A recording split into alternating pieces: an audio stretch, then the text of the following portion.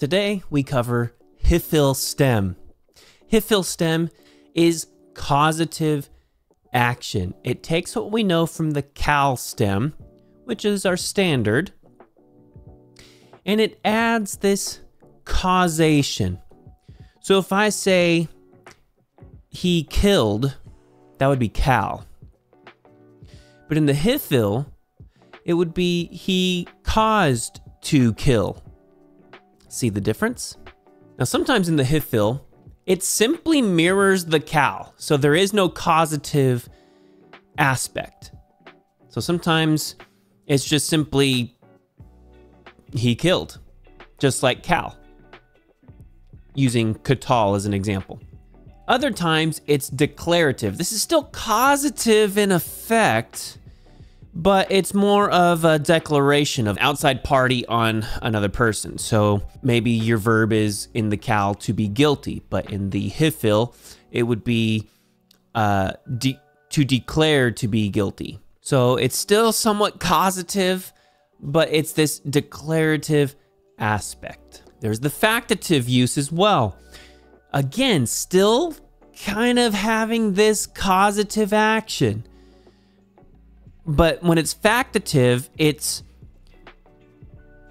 combining fact and either declaration or causative action together.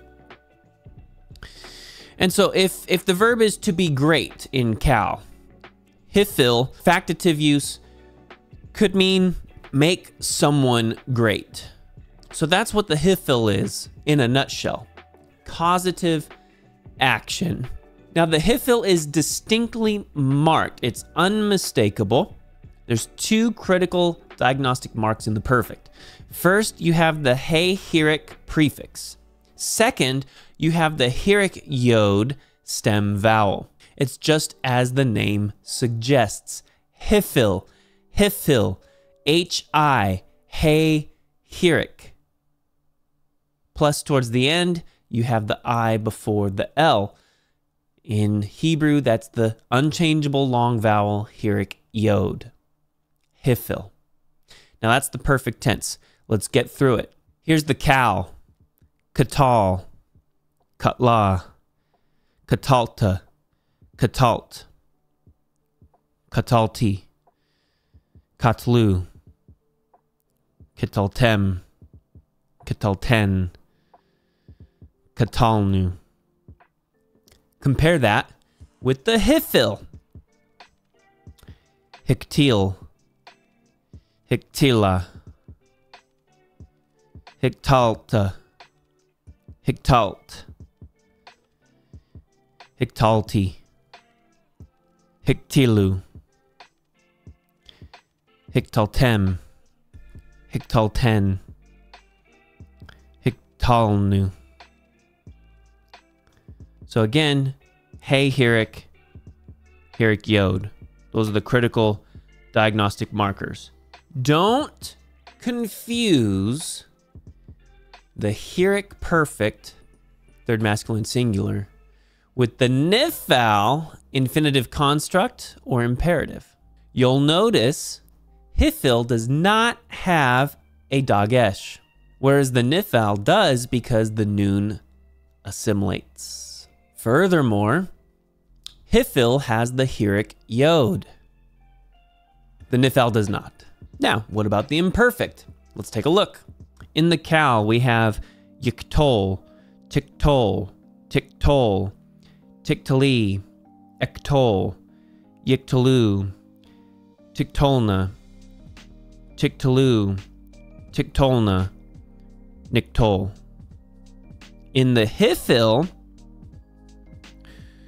we have yaktil, taktil, taktil, taktili, aktil, yaktilu, taktelna, taktilu, taktelna, naktil.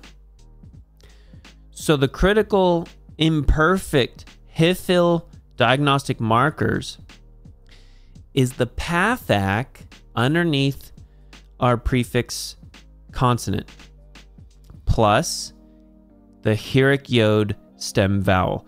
That heroic yod is almost entirely 100% there, except for the third feminine plural, second feminine plural. But you should be able to tell, hey, we've got a pathak underneath our prefix. Something's different. This is Hiphil. PL and Pual use Shava under the prefix. Nifal uses Hirik under the prefix. And Cal uses Hirik under the prefix. The only one that uses pathak is Hiphil. Now let's look at the imperative in the Hiphil stem. Let's compare it to Cal, but let's also compare it to Nifal. I want you to see both. First, we'll start with Cal. We have Katol, Kitli, Kitlu, Katolna. The Hiphil is Haktel, Haktili, Haktilu, Haktelna. Okay? Compare that with the Nifal. Hikatel, Hikatli, Hikatlu, Hikatalna. So you'll notice a few things. First and foremost, the hey does not have a hirik, it has a pathak. And second, if the hirik yod stem vowel is not present, it's a tsere. And that's how we can tell the difference. Plus, there's no dagesh. Now, the infinitive construct for the Hiphil is very similar to the imperative, except that it does have hirik yod, haktil.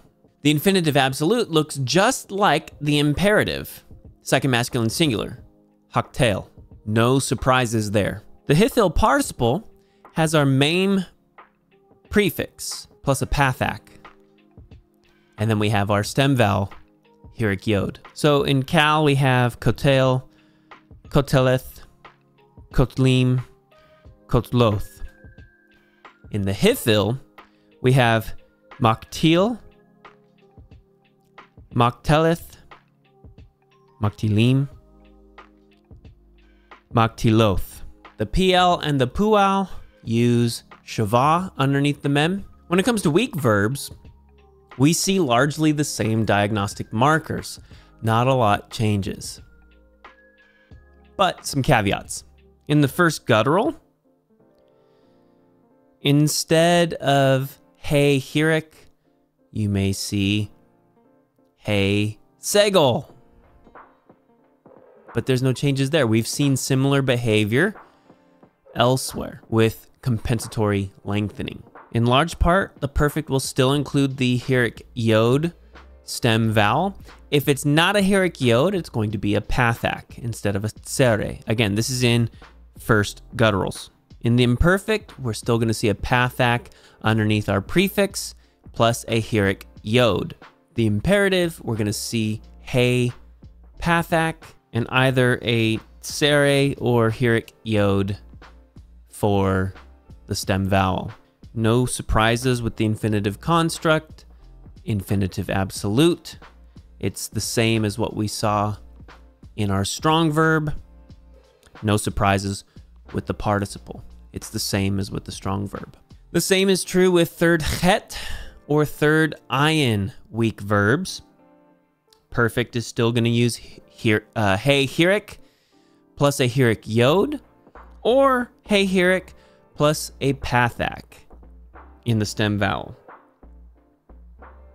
Imperfect is still going to use pathak in the prefix plus a hirik yod stem vowel.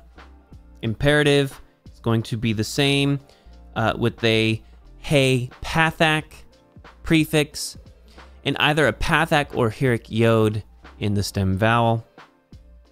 Infinitive construct, infinitive absolute, and participle all follow suit with the strong verb. Third aleph follows the same strong verb features that we've already seen. No changes there. Hey hirik in the prefix for the perfect plus a hirik yod stem vowel, or if it's not a hirik yod, it's a tsere.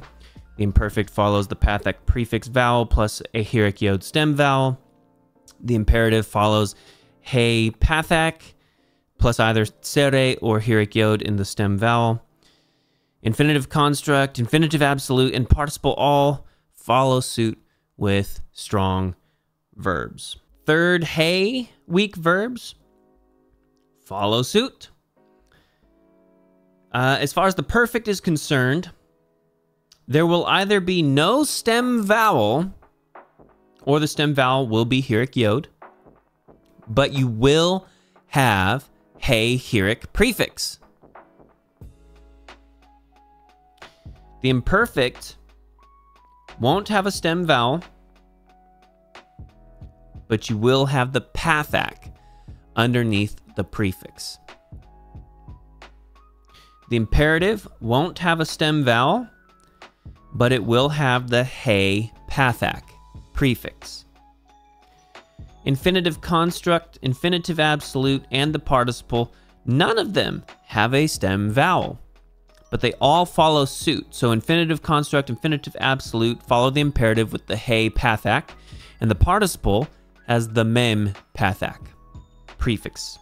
With first noon weak verbs, there will be noon assimilation.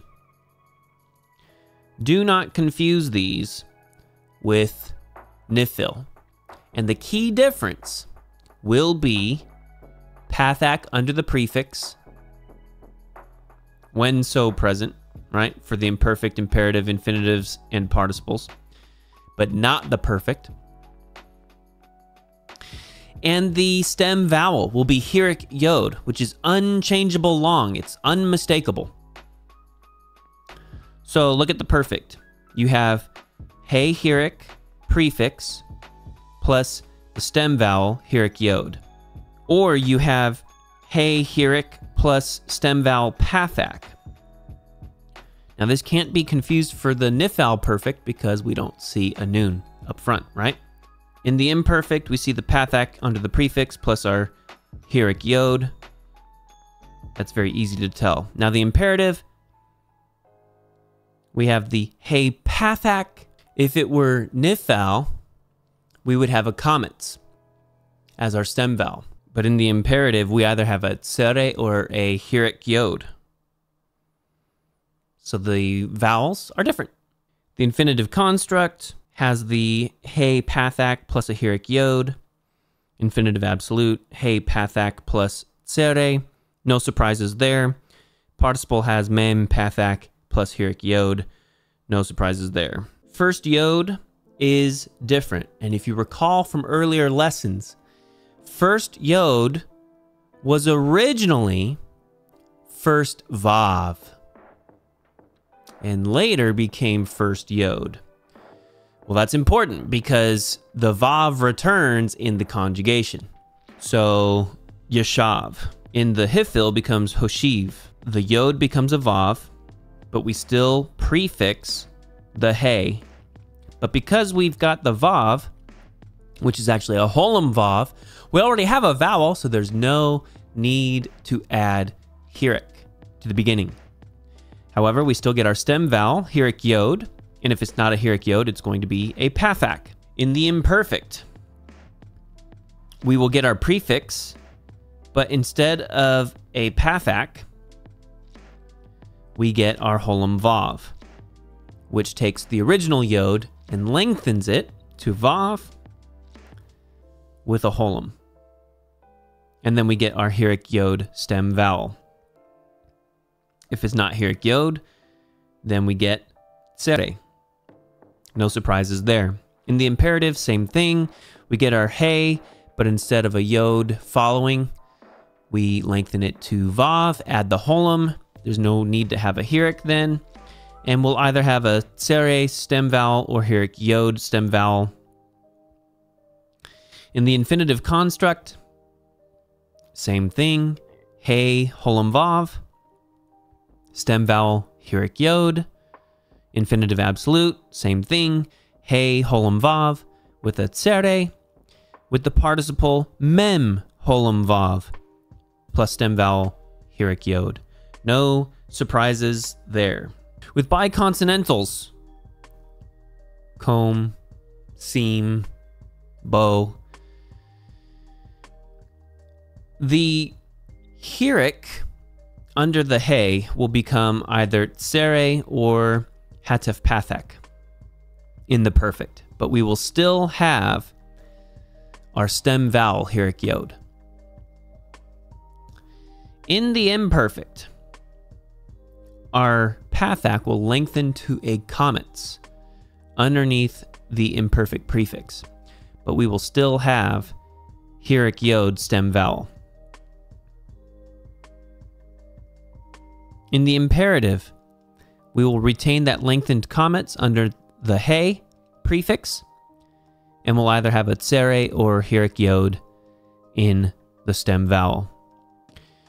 No surprises, we see the same behavior in the infinitive construct and infinitive absolute and participle. The exception to the participle is it's either a tsere or it's a shavah underneath the mem. However, the heuric yod stem vowel is consistent. It will always be there for the participle, so you should have no difficulty being able to determine, is this Hiphil? Well, that's it for the Hiphil today. Join us next week. We will cover Hofal. See you then.